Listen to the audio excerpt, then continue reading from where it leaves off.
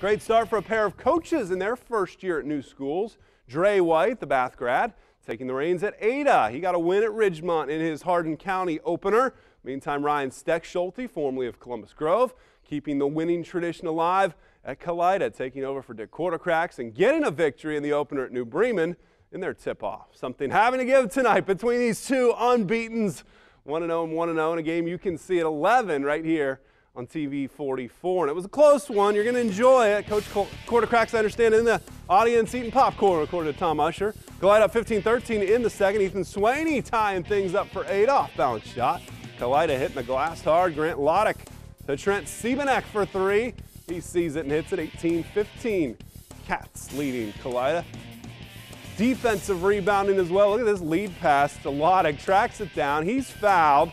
Makes the bucket as well. He missed the foul shot, but they get their rebound, and Siebenek crossover score. He would get fouled. They're trying to build that lead, but Ada, nice rocket pass. Seth Evans to Jacob Hoshak, the football standout, puts it in.